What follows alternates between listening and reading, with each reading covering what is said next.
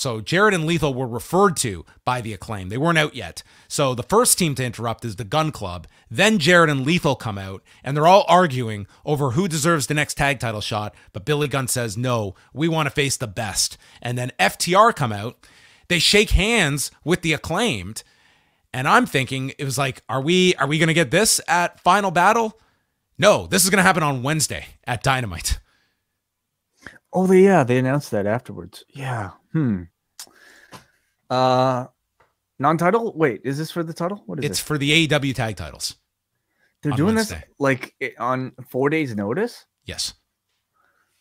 Yeah, that's interesting. I don't know if that's what I would have done. But then again, like, you know, like is Dynamite the better place to do it, or is Final Battle a better place to do it? Which one is more important? I mean, my concern about it is just like FTR have been campaigning for these title shots for a long time, and I would have hoped that, you know, their actual build to getting a challenge even would be a bit more than 4 days. Like, this is their chance to win all the tag titles.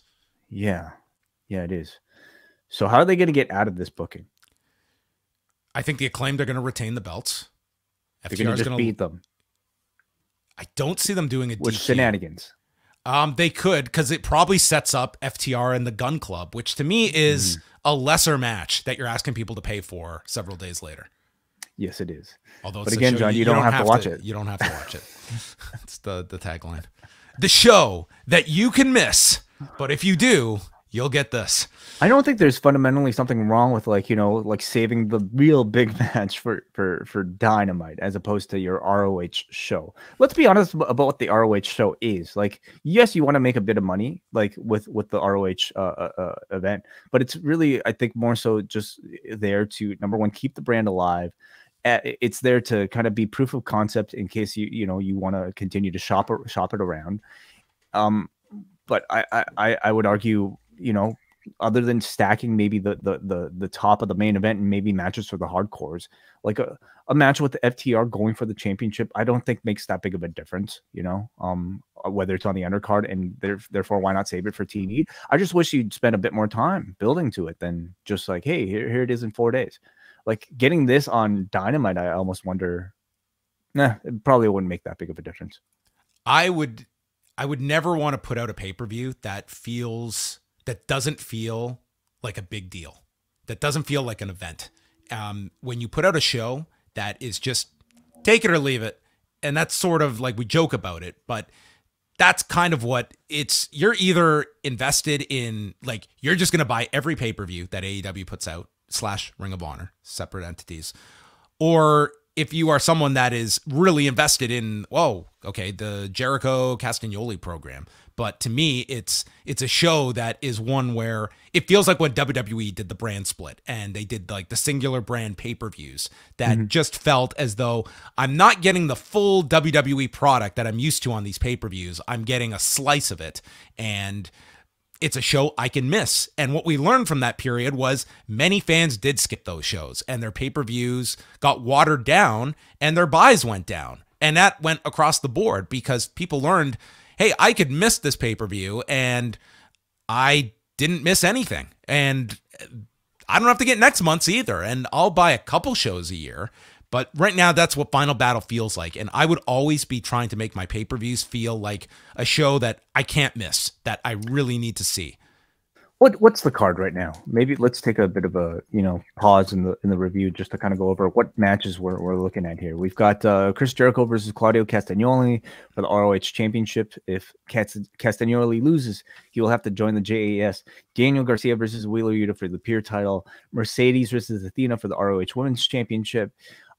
Looking like potentially Joe versus Wardlow.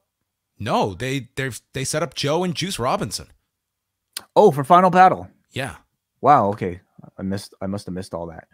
All right then. Okay. And did you miss the Juice segment?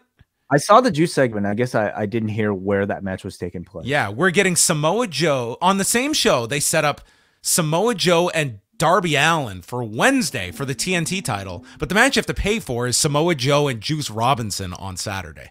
Right. Okay. Like that to me is just counter when you're announcing and same with like FTR and the Acclaimed. It's like if they set up FTR and the Gun Club, it's like, what are they asking you to pay for versus what are the matches I'm getting on Wednesday that feel far superior? Yeah. Yeah. Like and Joe and Darby is a really unique match, and that's the free one. Yeah. So you're getting that. You're getting this Shane Taylor, JD Griffey versus Swerve in Our Glory.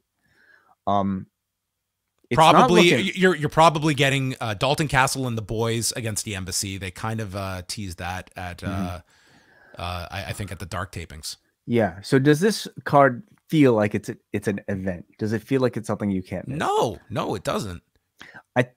I think it's missing that one big match, like this, FTR versus Briscoes type of match. Like I don't know if the prior ROH shows had felt that like that either. They kind of just made their name on like, having like hot matches. And the first one had a big buzz because it was the first Tony Khan produced ROH show. The second one, just coming off the first FTR Briscoes match, like that felt much bigger. And this one, listen, this one has Jericho and Claudio. And I'm not going to state that this show is going to do bad because I think a lot of these AEW pay-per-views have done surprisingly higher buys than the build has sometimes led us into that direction. So I don't want to, predict doom and gloom for this number, but just like from my standpoint, if I was just a consumer, like this would be one I'd certainly be on the fence about buying, even if I'm someone that's buying all the AEW shows. Yeah, if money is tight and you're looking at, like however much they're asking you to spend on this, yeah, maybe this is one you look at and taking a step back on.